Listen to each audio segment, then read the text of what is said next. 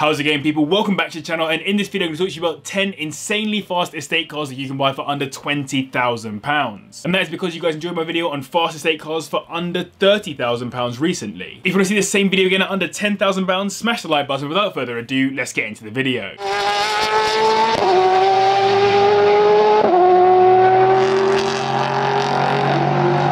We're going from slowest to fastest in this video, so let's kick it off with the Skoda Octavia VRS in its most potent spec, meaning that 2-litre inline-4 turbocharged engine puts out 241 brake horsepower, taking it to 60 in 6.5 seconds, which is not hugely fast, but wait until you see what comes later on in this video. That engine comes out of the VW Golf GTI, but in VRS 245 spec, it's significantly more powerful, 30 brake horsepower to be exact. On release, it was also the fastest Octavia ever, not to mention all of the modifications over the standard car, like the variable ratio steering, sportier chassis, electronically locking diff, and the stiffer springs to sharpen the handling. Aesthetically, it's not a million miles away from the standard car, just a bit more angular and aggressive with the larger alloys too, plus the interior is a bit more GTI-esque, just with VRS badging. These start around the £17,000 mark, with 20k bagging you a 2017 example with around 30,000 miles on it. Clutches are known to be weak on these, and there have been problems with timing chain tensioners and the water pump as well. Next up, with very similar specs to the Skoda, it's the Ford Focus ST Estate, which is a 2-litre turbocharged inline-4 that produces 246 brake horsepower,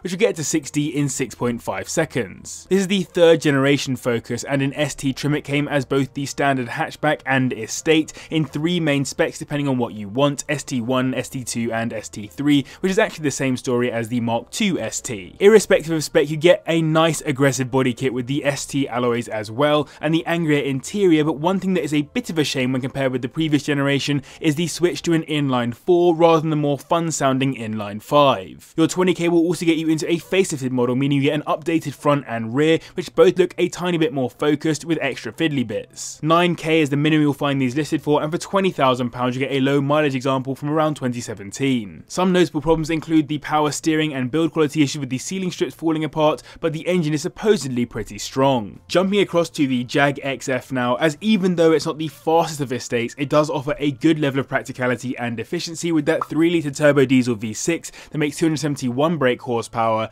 taking it to 60 in 5.9 seconds. This is a competitor to cars like the BMW 3 Series and Audi A4, but in reality it does lack a bit of out-and-out performance when compared with them. Instead, it makes up for it with a bit of that nice Jag interior and the fact that aesthetically I do think it looks mad cool in estate spec. It was actually called the Sport Brake, and it is genuinely very practical with more loading space than the BMW 5 Series and the Mercedes CLS shooting brake, and it also got decent headroom too, so though it isn't so quick, it definitely has benefits as a family car. These start at around £8,000, but 20 grand will get you a 2013 model that's on around 30,000 miles. Squeaky and rattly interior and electronics are the main 2 consistent complaints that I could find by owners on forums. The Seat Leon Cupra 300 estate is basically Seat's answer to the Golf R estate, which is interesting because guess which car's up next on this list. Anyway, on the Seat it comes with a 2-litre turbocharged inline-4 that makes 295 brake horsepower or 300 PS, hence the name, which takes to 60 in 5.5 seconds, with a core difference between it and the Golf being that it's front-wheel drive only, though you can actually get it in all-wheel drive too, but that's out of our price range. Though it definitely is a very quick estate for the money, it does lack a bit of performance when compared with both the hot hatch version and, more importantly, the rapid Cupra R, but then you are getting a nice big estate for your money, so what can you expect? It's supposed to be a good mix of practicality and efficiency as opposed to out-and-out performance, so don't expect it to handle like the Focus, for example. Though these aren't hugely common, you can get into them starting at around £18,000, with £20,000 getting you a 2018 example with around 40,000 miles on the clock. Timing chains and DSG auto boxes are the main things to watch out for on these, as well as high oil consumption. As promised, next up we have the VW Golf R Estate, which is the more sensible version of the hugely popular performance hot hatch, so popular in fact that it's among the most stolen cars here in the UK, with some people calling it the modern day Sierra Cosworth. Either way, you get a 2-litre turbocharged inline-4 putting out 295 brake horsepower, of course because it's shared with the Seat,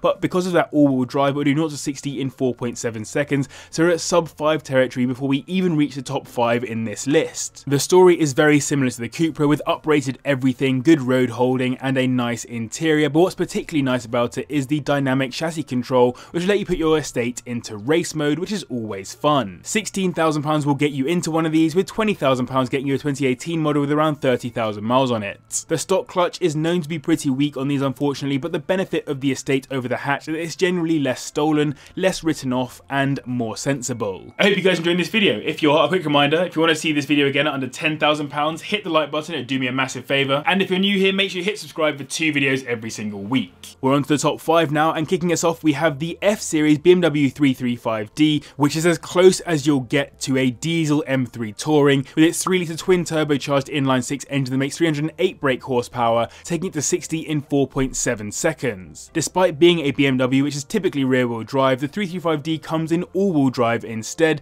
helping it with that rapid 0 to 60, and to aid handling, BMW focused a bunch on getting the steering feel right, which was a key criticism of the previous generation. This is paired with a completely new suspension and ARB setup, which gives the car better handling too. Because it's all-wheel drive though, and with an engine up front, some long-term BMW owners did complain about understeer, but to be honest, the car can kind of perform how it wants, as there isn't a direct competitor of any form in its counterparts, at least in terms of power. Only now that the M3 Touring has come out has the 335D and 335i been toppled. These start at around £13,000, over £20,000 you get a 2017 model with around 70,000 miles on it. That new suspension setup is also a source of trouble for some owners, and there have been recalls around the EGR valves and coolers, as well as a steering rack. Despite having 4 cars left on this list, we only have 2 manufacturers, and the first of the 2 is Audi, with its stunning B7 or second generation RS4 that hosts a 4.2 litre V8 engine making 414 brake horsepower, which will get it to 60 in 4.7 seconds. Of course, this gen RS4 came with a saloon and cabriolet example as well, which is a step away from the estate-only RS cars of the past like the RS2, but to be honest, if I was getting into one, I would have to have the Avant anyway. And compared with many of the cars on this list, it will perform incredibly well when pushed, proven by its Nürburgring time, which is faster than the E92 M3, the Honda NSX, and the Lamborghini Diablo. It really is a bit of a beast. Add on the understated but still nice wide looks both outside and in, and you've got a proper fast estate formula. £12,000 a minute you'll find these listed for, and for £20,000 you'll get a 2006 model with around 80,000 miles on the clock. It's got a super reliable engine under the bonnet, but coil pack failure and carbon buildup is known, the latter particularly on city cars. Kicking off the top 3, it's time for the W204 C63 AMG with that ridiculous sounding 6.2 litre V8 engine that makes 450 brake horsepower,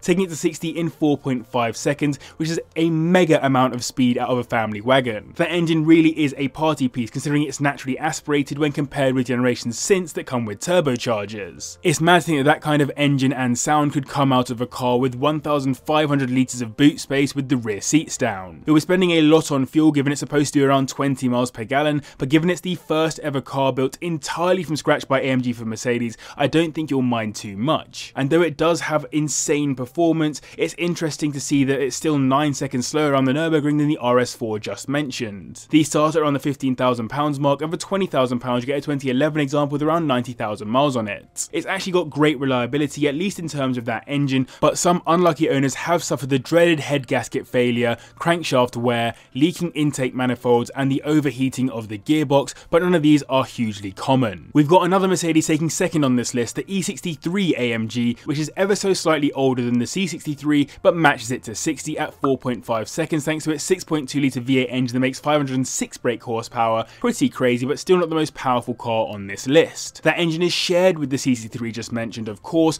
but it's not quite as powerful or performant as the 5.5 litre block you got from 2012 onwards, but as I said, it sounds ridiculous regardless and is more of an enthusiast's engine. You get a performance pack on these which got rid of the electronic speed limiter, meaning the car could do 174 miles per hour, which is pretty mental out of an estate. You'd also get an LSD, slightly stiffer airmatic suspension, and of course a bunch of carbon fibre bits to decrease weight and make carbon addicts like me happier. £13,000 a minute that I could find these listed for, and for £20,000 you get yourself a 2006 model with around 80,000 miles on it. The engine is the same story as the C63, but the main repair that you'll get on these is that airmatic suspension, which is expensive to replace, so people often swap it out for coilovers. Taking a well-earned top spot in this video is the C6 or second generation Audi RS6, thanks to its incredible 5 litre V10 engine that makes 571 brake horsepower, taking it to 60 in just 4.4 seconds. That engine is very similar to the one that you'll get in the Gen 1 Gallardo, and I've mentioned it before, for a time RS6s were known as the most popular car cars on the internet,